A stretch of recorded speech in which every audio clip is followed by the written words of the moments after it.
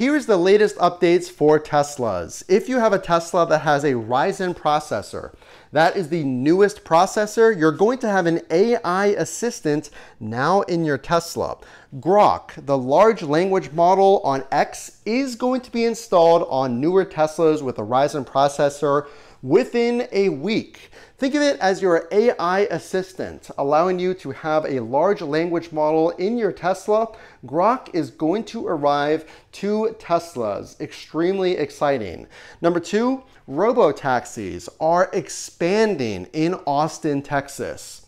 If you buy a Tesla that has these hardware 4 cameras right here, that is going to allow you to eventually have Robotaxi capability in your car.